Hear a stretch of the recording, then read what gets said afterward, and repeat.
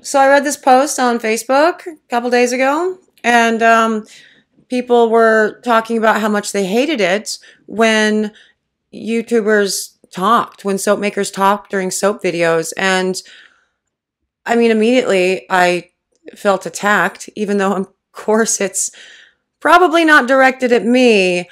But then I started thinking, I'm like, well, what even would my channel look like if you didn't just get weird me weirdly talking throughout the whole video? Like, I feel like I would have gotten bored with all of that very, very early on. Never would have made it through 365 days of soap, and definitely never done a second year. And so, for those people who maybe don't like it when I talk and just skip through all of this stuff, I get it. That's cool. Thanks for hanging out for a little bit anyway. Or, maybe you're not supposed to be here because I talk a lot, usually awkwardly. It's part of my shtick. And yes, that, of course, has nothing to do with the soap that we're making. I just saw that. It was heavy on my mind as I had to come talk to you in a face video because this is part of the whole theme of what we do here. Started worrying that maybe I was just irritating all of you guys every day. I will tell you all about the soap that we're making today in just a minute, but before I do, hello, I am Mrs. Soap and Clay. Let's make stuff.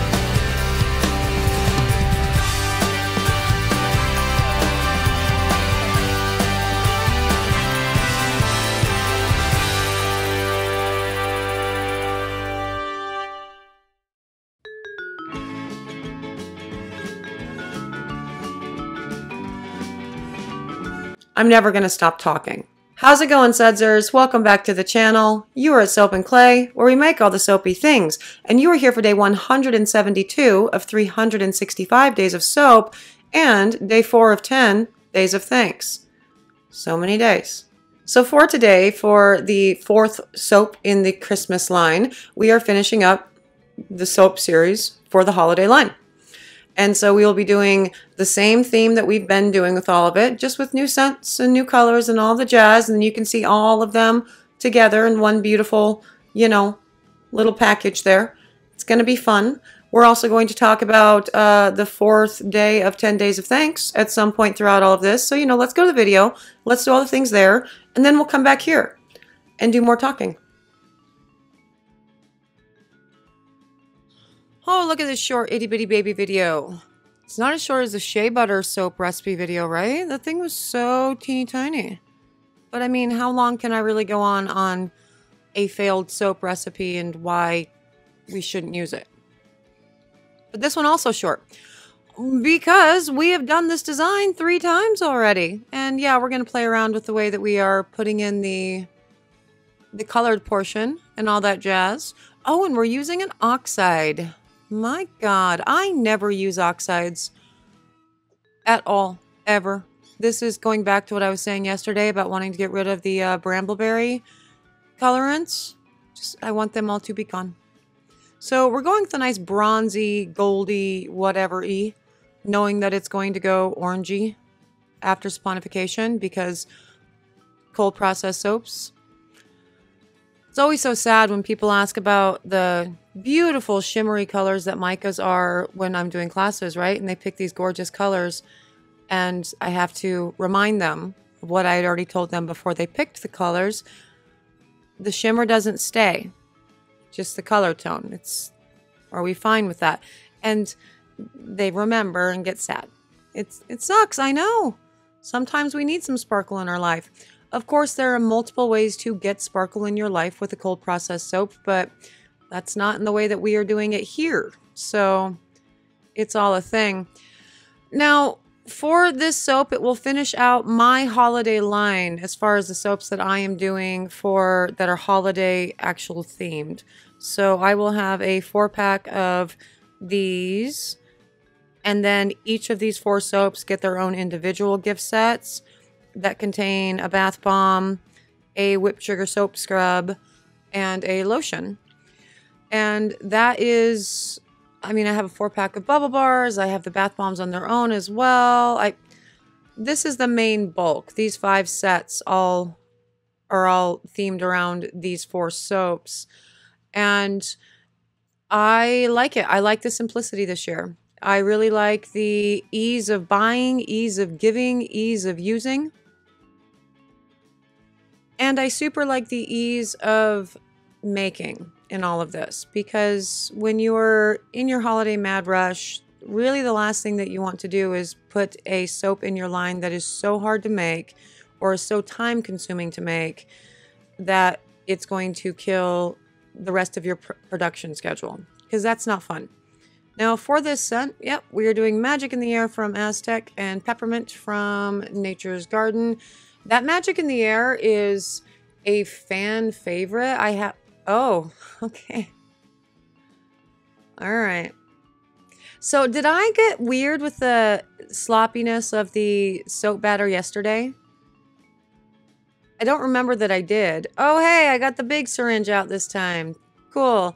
I don't remember getting weird with the sloppiness for the silver soap. So 3 out of 4 of these soaps I got sloppy with on the side of the mold. Cool. Awesome. Well, in this one, I'm just going to double down and also get some titanium dioxide all over the counter. So, yay me. I love what a disaster I am. But the Magic in the Air, that is a fan favorite. I have multiple sudsers that message me and order one of the, like, as seen on YouTube, bulk soaps. So you get like a dozen bars at a really awesome price. But in their order notes, they'll be like, can I get the Magic blend again? And so I keep that in stock, knowing that those orders are going to continue to come in. But for this one, I wanted to, I don't know, give something a little bit more mystical and kind of really anchor this whole scent line down. But because I'd already done so many clean, fresh, bright scents in all the rest of them, felt like I needed to pair it with the peppermint as well. So I did that thing, and that thing smells delightful, which is good. If it smelled terrible, that would suck. I couldn't sell it, and we don't ever want that, obviously. Now, I don't know what I was thinking by getting out the big syringe. Like yesterday's video, I have determined, hey, no, syringes are stupid. Let's not do this for this pour. That's not it. So I decided to go ahead and pull it out and do it again, just with a bigger one.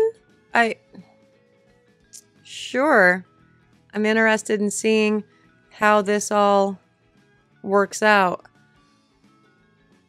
I'm going to assume what I want to be swirls are going to look exactly the same with this giant thing.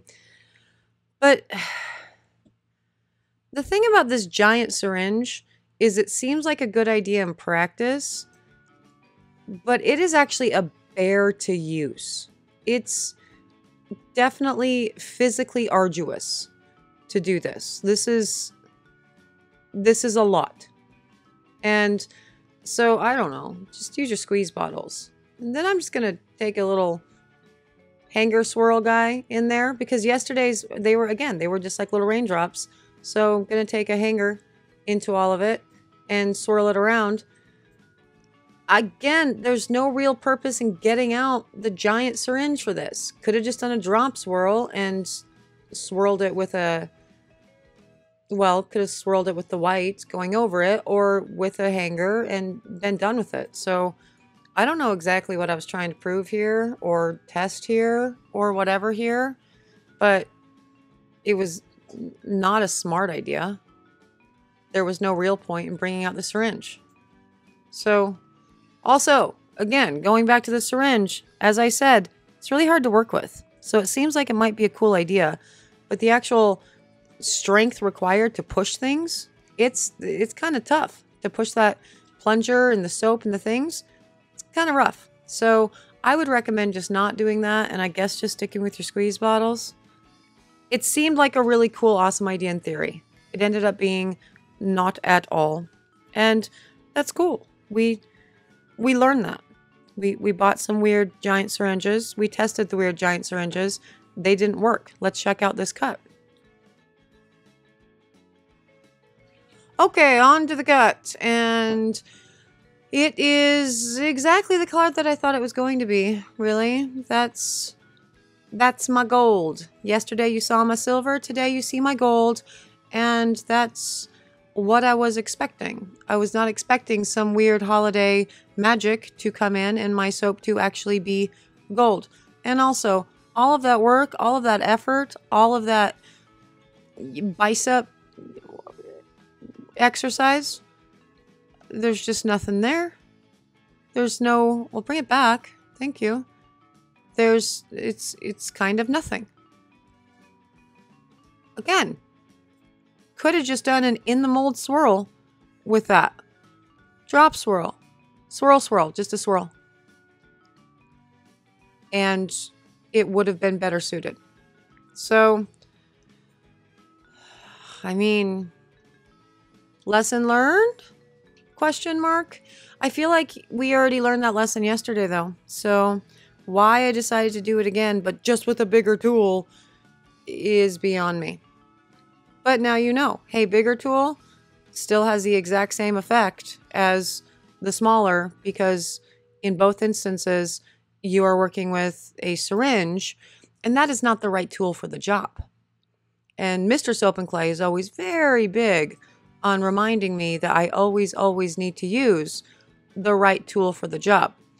And for years and years, I pushed back, and I'm like, no, it's fine. The end of this screwdriver will be perfectly suitable to bang in this nail. I mean, it's not anything as like obvious and ridiculous as that. It's really not. But I've also done that. He just wasn't present to witness that. But anyway, all four. See? That's a nice swirl, that green one. I like that swirl. The purples ended up beautiful. The gray, we've just got some great raindrops, which is also fine for a Pacific Northwest winter.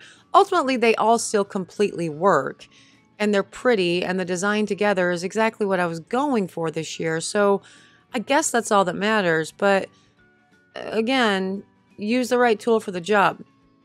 And a syringe is not the right tool for this job. Not a baby syringe, not a big syringe. You need to just do a regular swirl. Maybe a hanger, worst case scenario. That is day 172, the fourth Christmas soap. It's day 4 of 10 days of thanks. It's all freaking awesome. And there it is, the fourth soap for the holiday line. And normally, that means that this gets dropped and we put it up on the website. Except during this time of the year, because usually we wait until Small Business Saturday to release any of the holiday line on the website.